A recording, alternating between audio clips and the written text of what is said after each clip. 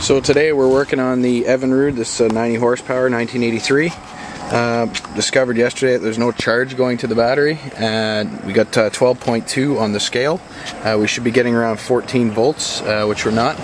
The spec part of these boats is right here. This part is called a rectifier, and what it does is it converts AC voltage to DC and then puts it back out to the regulator, I think, and then charges the battery.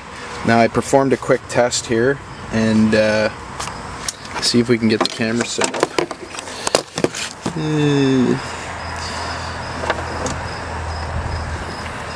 Now normally what's supposed to happen here is you get voltage in one direction. The voltmeter set on diode for this test. We're getting one test reading there, which shouldn't happen, and we're getting one there. And if we reverse the wire like we were told to do, the diode is allowing power to go back through. Diodes, as you know, if you don't know, should allow power to go through one way. So I've just reversed my lead to ground, and I've got one wire that is constantly letting power through in both directions. So we're suspecting that that part is bad, and we're going to change it out, but not with the factory one. We got a little smart today and bought ourselves a $8 rectifier, which we will use to go in place of this guy. So give me a few minutes and we'll fire up everything after it's hooked up. So all we did was take Mr. Rectifier and take Mr. Old Rectifier, that's now a paperweight, and cut the ends off. Bought ourselves some crimps, and we've hooked up our rectifier. We've got AC on one side, which is yellow, AC on the other side, which isn't marked, negative going to ground, which is a black wire I grabbed out of the garage, and red going to the plus. So we're going to hook this thing up.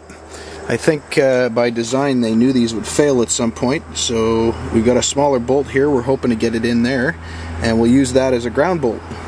So we'll hook it up and see what we get. So there's Mr. Happy all hooked up. We got a nice rectifier installed. Install the wires back where they came off. Yellow wires don't matter which way is which. Red wire's in. Ground's going up to the other bolt that we just took out.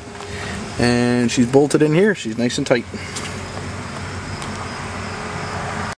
So I'm going to try and give you an example of what a test would look like on a good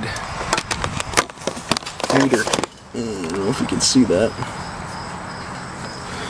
Turn her back on. Alright, so if you go to ground with the black lead, shit, hold on a second, I keep moving around here. Need a cameraman. So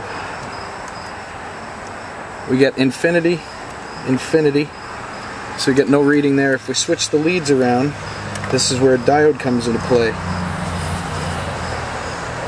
There's a reading of 495, and I should get that on the other wire as well. There you go. I was getting zeros on both sides with the one lead, so there's a good rectifier. We'll fire it up and look at the voltage. So we got a reading of 12.5. Now if I start this thing up, you'll see it'll raise.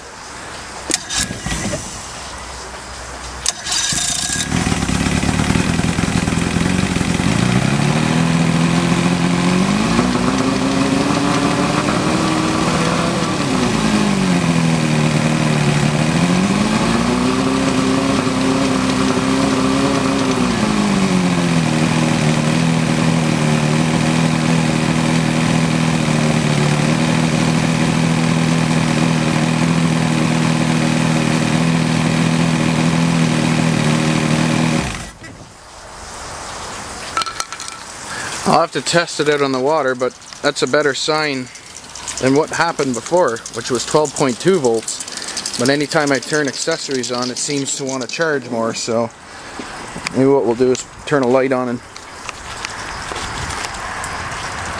turn a light on and throw the fish finder on, see what it does. So as you can see, we're at 12.13 volts. We're just kind of idling along here. We're gonna pop the front up out of the water. Woohoo! I love driving this boat. There we go. We're on.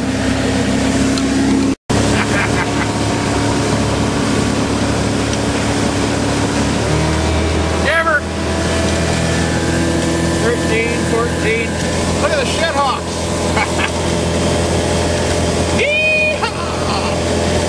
Oh yeah. Birdies don't like me too much.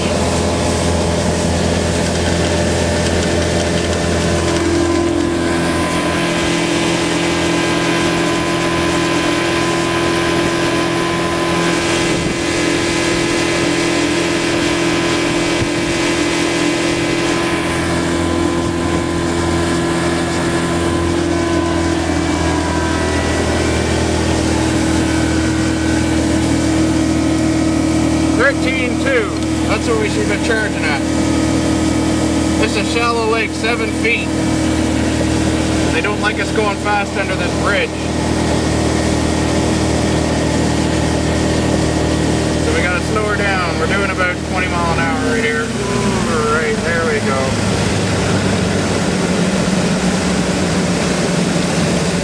Forgot the fishing rod, so we're gonna go back and get it. Yeehaw! So we're out here on the Mississippi in Carlton Place, and there isn't a soul on the water, as you can see. It's a beautiful night for fishing.